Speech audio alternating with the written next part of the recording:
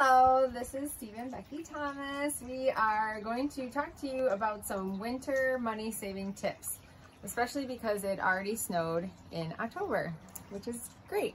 So here we go. We have 10 tips for you today. Number 1, turn down the heat. In other words, use a programmable thermostat. You can find these at your local hardware store. It allows you to turn off the heat while you're gone during the day and at night when you're sleeping. Number 2, place warm blankets around your house. So maybe on your couch, have some extra blankets, different places so that you don't have to turn your heat up too high. Number 3, set ceiling fans to run clockwise. So that will actually pull the heat down from the ceiling, because heat rises, and disperse it into your room better. Number 4, keep your blinds closed. Unless you have a room that has direct sunlight coming into it, you should have your blinds closed, which will also help keep the heat in your house.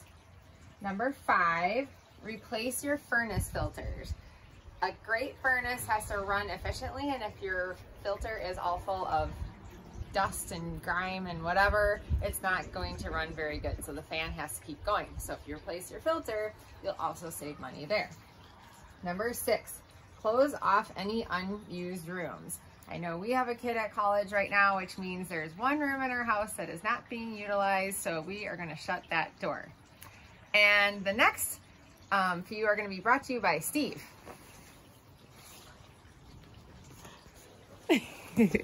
Hello, my turn. Okay, the next thing is use energy efficient LED lights. If you have any like older incandescent lights or even some of the other high energy bulbs, the new LED bulbs are so much more energy efficient, so those are good. Also LED holidays, I went backwards there. I read that one, then that one. Okay, so holiday lights, Christmas lights, when you put them on the house, obviously the older ones are less efficient, so the new ones can run all winter long with no problems.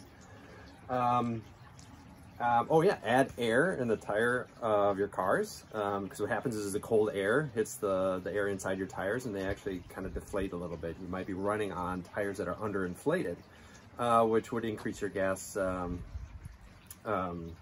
inefficiency in your fuel. And then cook meals at home. We're getting close to, obviously, Thanksgiving, coming into Christmas. We're getting a lot of home cooked meals, but that's something that you can do all the time. Continue to cook at home. Go to the grocery store and find deals on good meals that you can make at home. And it looks like maybe the heat actually helps too in the oven.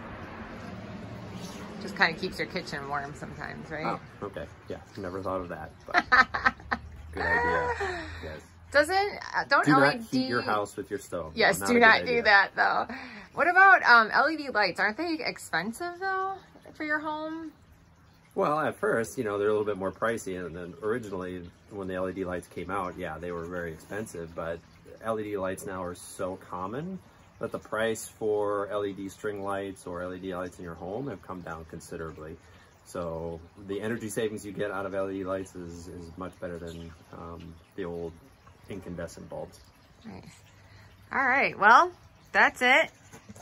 Again, turn down heat, place warm blankets around, set ceiling fans to run clockwise, keep blinds closed, replace furnace filter, close off unused rooms,